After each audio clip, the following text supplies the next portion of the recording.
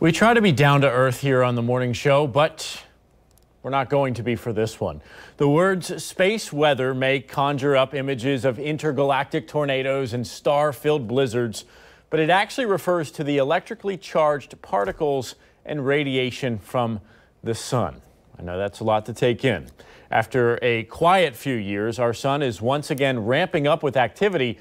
But what does that mean for us down here on land? Joining us this morning, Dan Seaton, a NOAA Solar Scientist. Good morning to you. Good morning. All right, Dan. So we are Floridians here in Florida and Georgia, where most of our viewers are. We watch hurricanes. We watch thunderstorms. You're now saying we need to watch what's going on much further away up there, too. Yeah, that's right. Just like there are storms that happen on Earth, like hurricanes and thunderstorms, as you talked about, there are actually storms in space. You know, the sun is an active star, and when it becomes especially active, it can send out clouds of magnetic field and charged particles that interact with the Earth's atmosphere and magnetic field, and can do all sorts of damage to satellites in orbit and disrupt communications on Earth and even knock down power grids sometimes. And what does that mean for us, the everyday people living here, down in Earth? Yeah, I think for the average person, the effects of space weather are pretty minimal. You know, your GPS might be a little less accurate if there's a big event. You might actually see the aurora farther south than normal, and that's something that's kind of fun.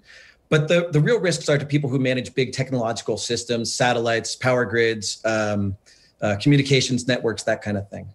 Okay, so scientists are keeping a close eye on the sun with these different satellites. Why is it important to understand what's going on with the sun for us? Well, as we talked about, there are these big space storms, space weather that can affect us on Earth, and they happen pretty quickly.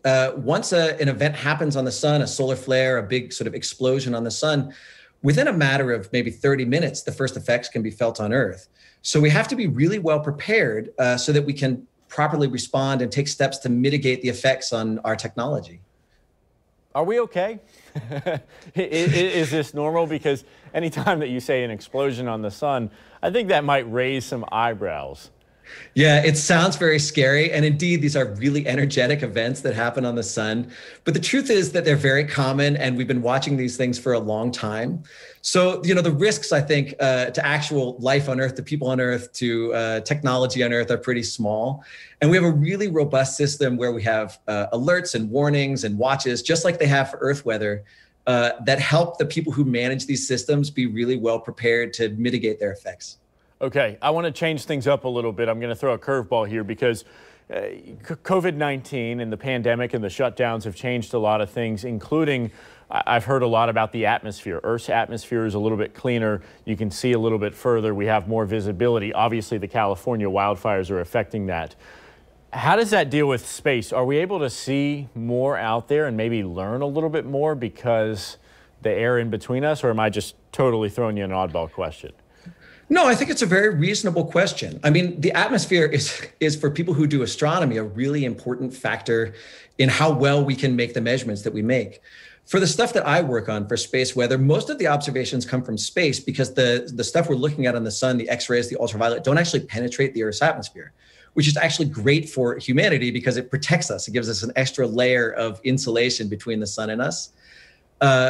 So, what happens with the atmosphere in terms of how we are monitoring the sun actually turns out not to be such a big deal because we're really using satellites, the GOES satellites that monitor Earth weather also are looking at the sun at the same time. And so, what's happening in the atmosphere doesn't really affect our ability to monitor the space weather conditions. Sure. Certainly, an interesting conversation. And I think I could go on a little bit more with you, but we do have to wrap it up, Dan Seaton. If people want to learn more, maybe it's a good time for those kids. If they're homeschooling them this year, doing that virtual learning, you can go to the website and kind of learn more about things that are far, far away. Where do they go?